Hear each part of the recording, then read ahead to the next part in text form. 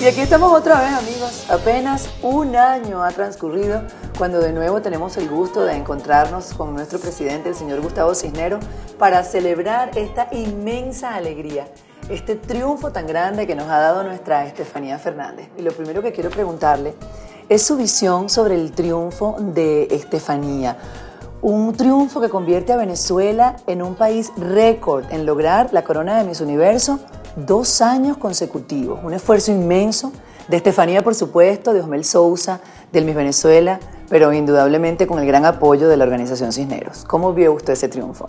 Finalmente, la verdad es que es extraordinario porque viendo en pantalla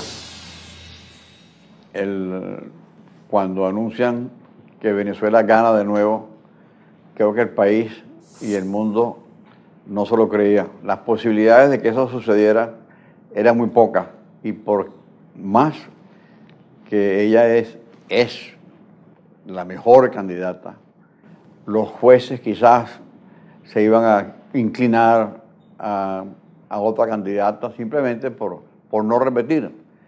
Y ciertamente las otras candidatas eran todas muy extraordinarias. Así que esta ganó con un grupo muy fuerte. Excelente. Dayana Mendoza, yo considero que hizo un gran papel como Miss Universo, dejando muy en alto el nombre de la mujer venezolana, de Venevisión y de la Organización Cisneros. Fue un triunfo importante para el país y también para nuestra organización.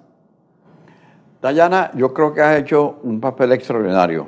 Ella, sin tener experiencia en concursos, una vez que se decidió hacerlo, lo hizo de manera extraordinaria.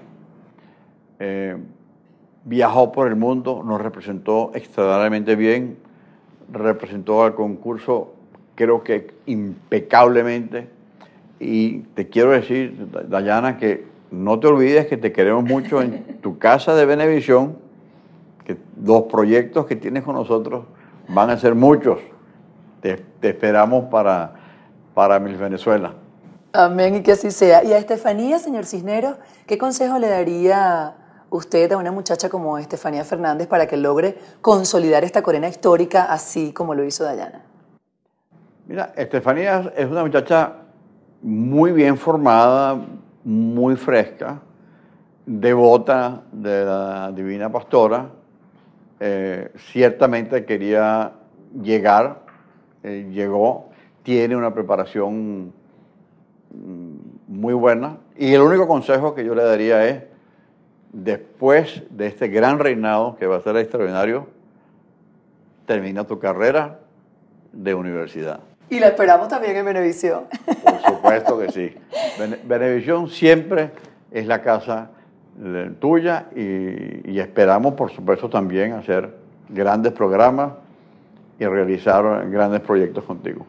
Recuerdo que el año pasado le hice esta misma pregunta. ¿Vio este año el concurso en familia, así como lo vio toda la familia venezolana? Es verdad, estamos todos juntos, creo que sentimos lo mismo que toda Venezuela. Una alegría total. Yo creo que Venezuela en ese momento sintió una unidad y una felicidad que nos vamos a recordar por muchos años. Por lo menos yo, hasta el día que yo me muera, me voy a recordar de este gran récord mundial. No sé si usted sintió lo mismo que yo sentí esa noche cuando vimos a 2 venezolanas brincar plenas de alegría, celebrando una cosa que yo sentí podemos llamar como unidad, como profesionalismo, como visión de futuro, como trabajo en equipo, un poco la filosofía de nuestra organización. A mí me gustó mucho porque primero Dayana coronó a la Miss Universo, a la Miss Venezuela, y después la corona Miss Universo, un gesto muy bello para Venezuela, extraordinario. Y por supuesto que también para mí significa que la Organización Cisneros, con su metodología de calidad total, con Venevisión, con todo el personal de Venevisión, calidad total, y con Miss Venezuela y el concurso Miss Venezuela, y con Osmel a la cabeza, y esa calidad que también tiene de la organización, creo que una vez más estamos diciéndole al mundo: sí podemos, somos excelentes, y aquí estamos. No hay nada imposible, sobre todo cuando se trabaja con mística, con amor y unidos. Todo se puede lograr.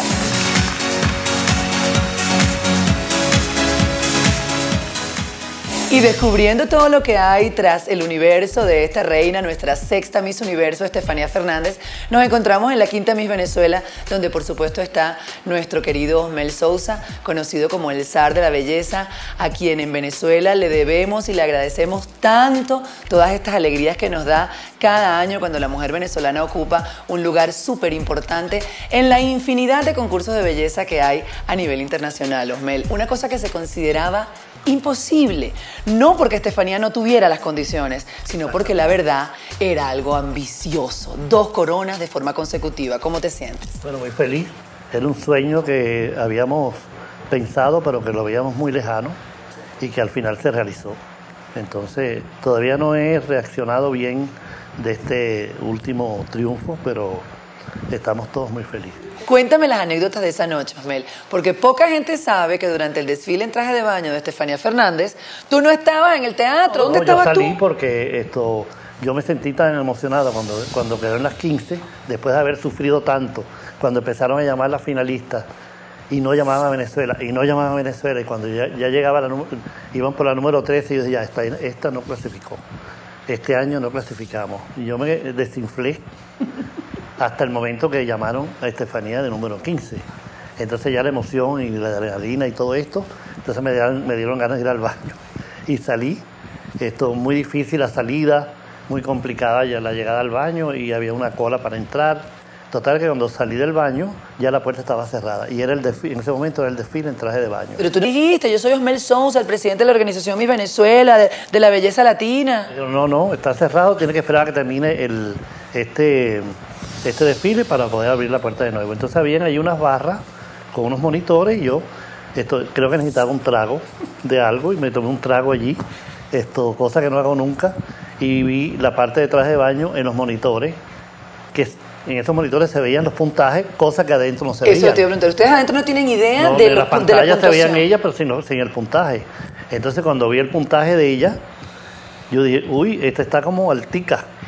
Esta como que va esta muchacha como que nos va a sorprender. Pero como no sabía la suma de las otras, le pasé a Ricardo aquí a Venevisión un texto diciéndole, averíguame cómo está el puntaje de ella. Entonces él me dijo, va de número 5. Pues si va de número 5, va a estar entre las 10. Y ya entonces cuando abrieron la puerta, entré al teatro ya con más tranquilidad, porque sabía que por lo menos iba a estar en las 10. Dime la verdad, Osmel, no la versión oficial que tú le das a todo el mundo, la verdadita aquí entre tú y yo. ¿Cuál es el secreto? Porque no es solo que tenemos una corona consecutiva de Miss Universo, es que en realidad tenemos 6, es que en realidad tenemos quizá más de 100 coronas a nivel internacional. Tenemos una cantidad que yo ni siquiera las cuento. Si no tenemos corona, la Venezuela... No sé si son 70, 80, 100, 120. Pero dime el secreto, porque si no ganamos estamos entre las 5, estamos entre las 10. El trabajo que se hace aquí, tan minucioso con estas niñas después que ganan Miss Venezuela hasta que llegan a viajar a Miss Universo.